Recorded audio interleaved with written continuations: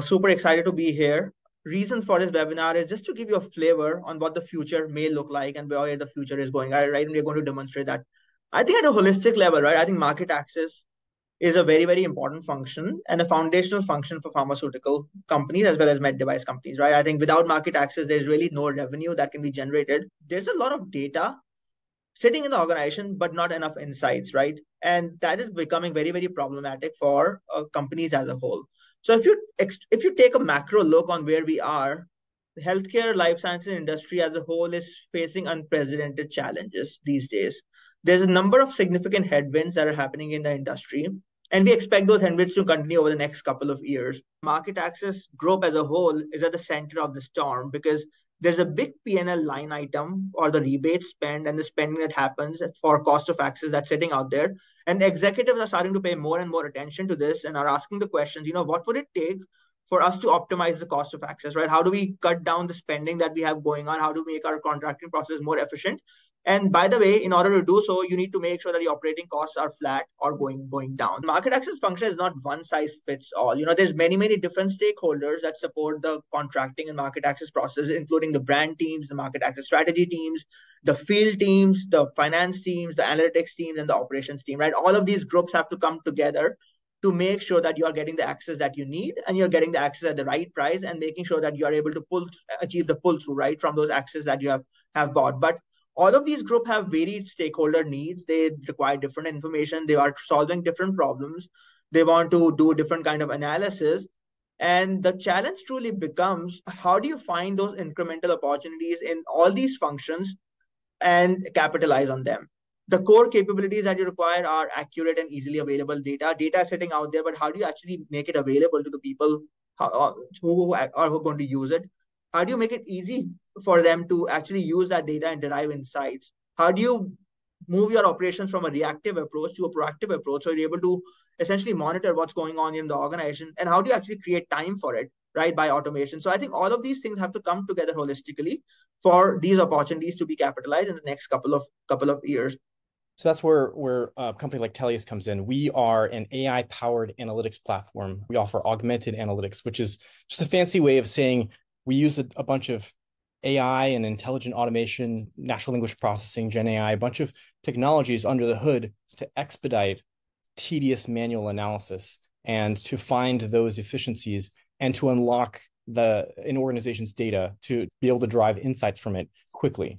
Three main value props I'd say of Tellius are: one, it's giving that access. It's enabling self-service for all. The second main thing is the ability to accelerate your time to insights rather than spending tons and tons of cycle times trying to identify what is causing your metrics to drop or why is your market share changing. Your analysts, we help supercharge them, right? We give them the ability to ask that question in natural language, to run those insights and get to those second, third, fourth level degree drills on a particular key driver.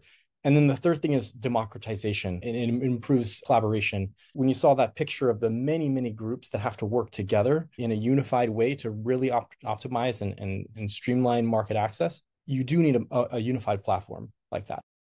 So for today, I'll show you how you can create your own reports by just quickly searching on it and creating without being dependent on any team and without waiting for weeks to get your answers. Here, I want to know what is the reason why, what are the drivers that are contributing to this increase. So definitely I can either go in and type my next logical question to investigate on it, or I can take the help of the platform where I can run auto insight part where it will run the model for me. So that's how it will run the analysis and give me the reason, like if there's any outlier, any insight that I should know why there was an increase in sales. And this is the analysis that we have run. As you can see here, it says what drives change in chargeback amount from April to May.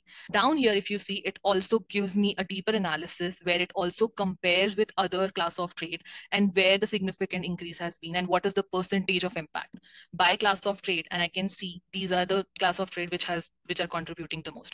If I want to switch a visual, now these are the visual which are being auto-generated by Tellius. But what if I want to switch the visual? So that is where it helps. Without writing any code, I can just switch between the visual. It also highlights the best fit visualization based on my search.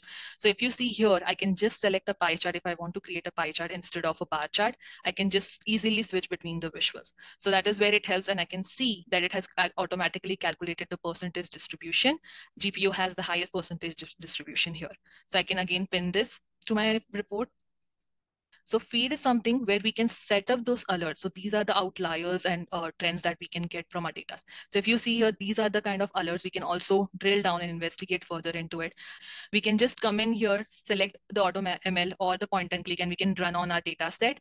It will give us a complete model. We can train it. We can also specify the parameters that we are looking for, and we can create our entire algorithm here. So if I go in here, this is the model that we have created on our Medicaid reimbursement amount, and it has automatically selected the random forest. I have not written any kind of script, and I'm not a data scientist, but this really helps me to not only do the search within my data, set up those alerts, but also predict how it's going to look like, how the future looks like. So if you see in the first visual, this shows the Medicaid reimbursement amount for Q1 of 2023, and we have forecasted how it's going to look like in quarter 2023. So if you see here, it has increased. That is what the prediction forecasting looks like, and it is very important for us to know. Then I wanted to apply the parameters at the state level and see how at the state level it's going to change. So that is where it is showing us the comparison between the current quarter and the next quarter. So if you see at the state OR, Oregon, where we can see there's a major, huge increase in the reimbursement amount. So definitely we have to keep a tab of it, and we have to investigate why the prediction algorithm is in what are the drivers that's going to be contributing to this. So if you can see, Wispad is a combination of all the insights that we have created. It's very similar to the dashboard you must have seen in other tools or reports. So here within Tellius, we call it as Wispad. It's a collection of all the insight that we can run, and we can pin it and share it with our team. It's very easy. I can just click share and select the team that I want to share this report with, give them edit and view access if they want to add anything. So this is how the entire report looks like that we have just created. So how quick it is, within 15 minutes, we were able to get all our answers, create the report, also set up an alert, so that if there's any outlier within our data set, we'll be able to get quick notification on it. So multiple use cases that you can enable once you open up the data and give users the power, right, to play around with the data and figure out the answers to the questions that they care about. And that's the reason for which a lot of these companies are starting to implement these augmented analytics tools, because the first piece is there's a significant reduction in OpEx, right? So we probably have like hundreds of reports and dashboards sitting out there, and you can rationalize those and essentially minimize those to a certain set of code reports that you need, right? Otherwise, everything else becomes like available data that people can get answers to. Obviously, users have a greater experience, because typically what you have to do is you have to fit the mental model of how you approach questions to the data that is available and the report structure that is available. But now you can essentially slice and dice the data and get answers to questions in the way you like, right? And the way it models your thinking process. And I think generally, like, there's higher productivity increase, there's a lot of cost savings, and the overall analytical productivity increases significantly, because once people start playing around with the data and it's easy to do so, they find more and more insights that can incrementally generate it. So very, very powerful concept that we see getting more and more traction across the industry, across multiple areas.